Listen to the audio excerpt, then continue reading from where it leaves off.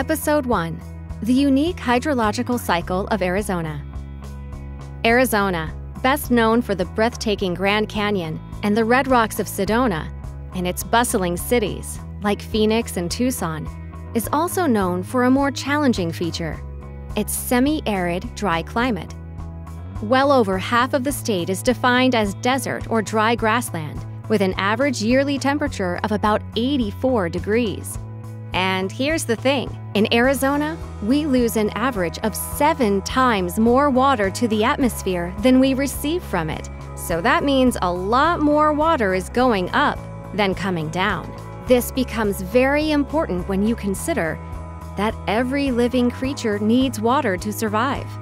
Like, for example, blue here, a great blue heron. Common to our state, this large bird can be found around water and soaring above our landscape, making him the perfect guide to Arizona's hydrological secrets.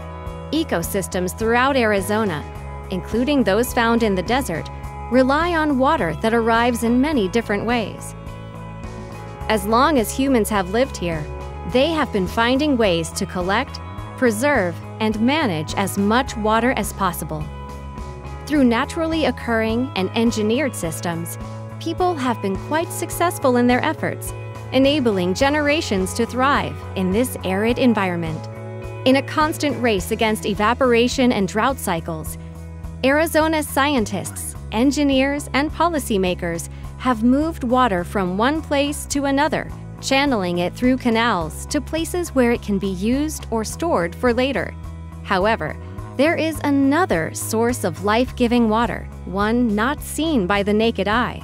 And to find it, we don't need to look from this vantage point, but instead, we just have to look down at our feet.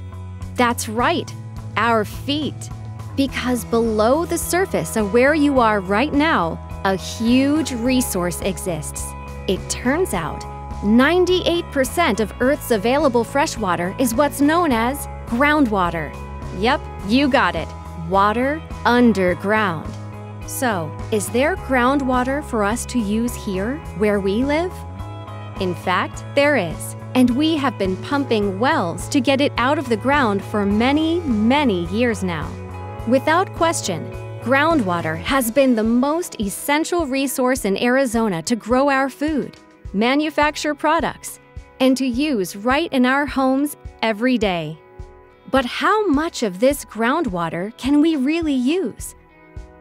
Watch Episode 2 for a deeper dive into groundwater.